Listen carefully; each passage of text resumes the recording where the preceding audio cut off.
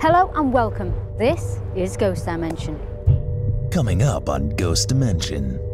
There's something going on. I heard that as well. I heard that. Yeah? Yeah, I heard that. It was a Down response, there. yeah. That was. That's it. Jenny, come closer to us.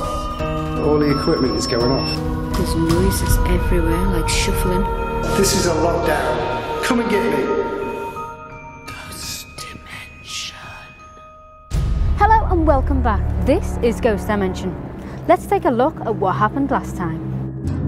So the hand dryer in the women's toilet, which is locked, is going off, on and off by itself. It's out of order. Do that again, one more time. It's louder. Do you want us to stay tonight? Do it again if you do. This just happened while we were just talking, so we headed straight over. He touched people. He will make himself known. He's quite audible. He can use his voice. I think you'll get little whistles as well from him. What? Things like that. Is there anybody in here with us? I heard that. I really did. I really did hear that. That was a rumble. Is that what you've been hearing all night? Yeah. This is mental. This amount of paranormal activity as soon as... Story? Many people have passed through the doors of the museum throughout the years, so it comes to no surprise to the Ghost Dimension team that this place is allegedly haunted.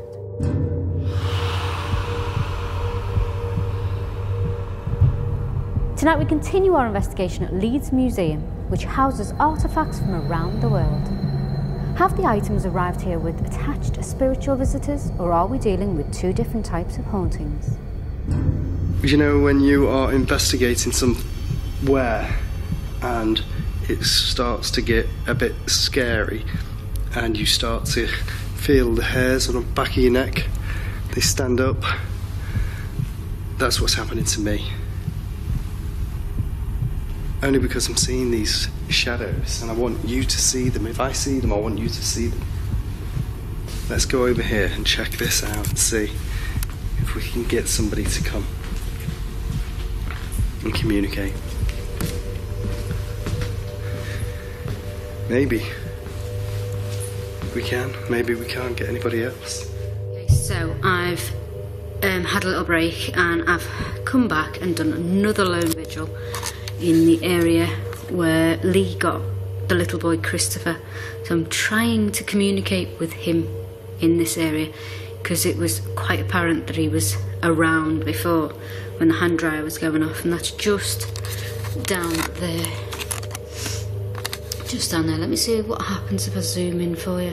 Might go fuzzy because of all the lights. Yeah, it goes fuzzy.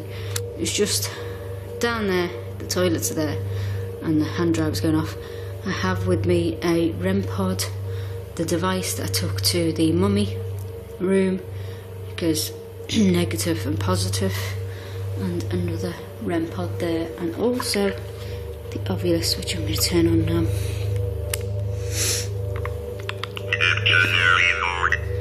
I just can't believe how active it is.